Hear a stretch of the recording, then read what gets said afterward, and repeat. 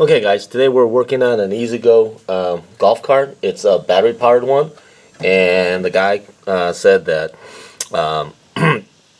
the motor spins but the cart doesn't go anywhere. So if you take a look, this is the rear.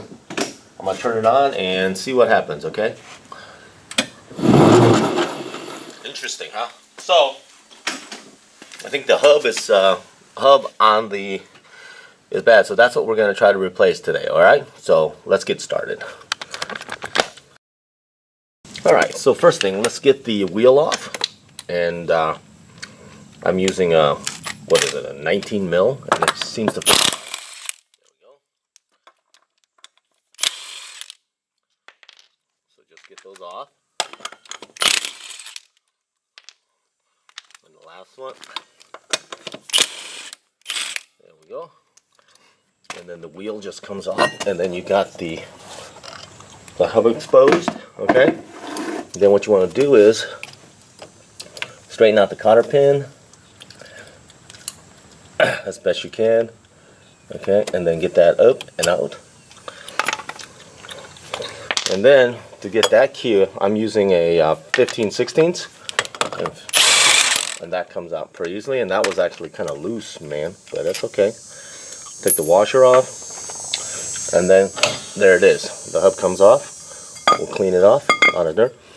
And if you look on the inside, I don't know if you can see, but there are nothing there. Okay, there's hardly any. Like this side, it's almost perfectly flat. So don't breathe that stuff in. I'm going to clean this up a little bit. Okay.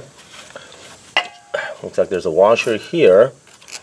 We're going to clean that up. We're going to clean the splines up with a little bit of brake clean. Okay. Okay. We'll just probably clean that off too. I don't want to blow any of it because... And what he did was he ordered a kit from Amazon. Got these new hubs. Okay. And I'm going to measure it up. And it seems to be about, you know, the right size, because supposedly everything from 96 up, it's the exact same. So I'm gonna just slip it on and see if the hub goes in. Oops, what am I doing? My bad. Yep, it looks like it's gonna go in. I'm gonna have to take the brakes in a little bit because they're already a little bit out, and that there's no wear on this one, I guess. So what we're gonna do is we're gonna actually turn this wheel and see if we can take the pads in just a little bit, okay? That's what we're going to have to do, is take the pads in just a little bit. On the bottom, I don't know if you can see it, but on the bottom there is a star wheel adjuster for it, and so that's what we're going to try to do, because it fits the splines well, okay? But you can tell that, you know, there's going to be a little drag. You know, and I don't want there to be a lot of drag, but that seems okay, maybe even. But look, you can see there's a little chase line there, okay? So, but it comes with hardware. So, I'm going to put this on the inside. Okay, and I'm going to put this on, line it up, okay? Okay, so it does. Let's see if I can get it on without too much. Nope. Yeah, we definitely need to take the brakes in just a little bit. So that's what I'm gonna do. Okay. Wait a second. Okay, so I just lifted up this pad a little bit on the star wheel, and we just gave it a couple turns in. Okay. And then we're gonna try the hub again.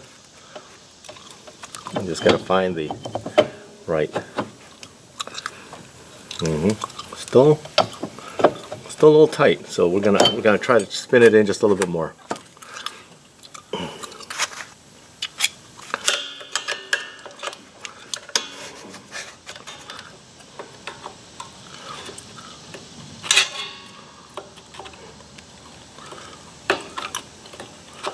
Maybe we'll go a full rotation on it, but okay. And then we'll get it on. Get the brakes centered up where they need to go. Let's see what we got. Yeah, now we got a little bit more play, so we just got to get the hub on. There we go. See? There we go. Just a little grab, and it comes with a new washer. And then we'll put the old castle nut on. I'm going to clean that up probably just a little bit, and then we'll tighten it down just a little bit, and then I'll put a new cotter pin in there. I don't want to over tighten it, so we're just gonna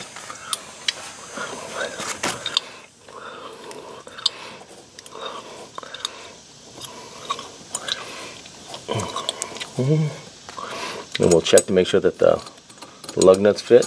There we go. So yeah, we know we're gonna be good there. And then we're gonna test it out to see if it's pinned. So I'm gonna put the key on, and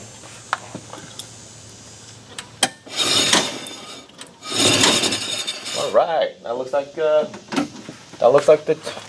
it. Okay, so we're gonna tighten this up, and it really wasn't that tight, surprisingly. So I just need to find the location of the cotter pin. Oh, that looks tight right there.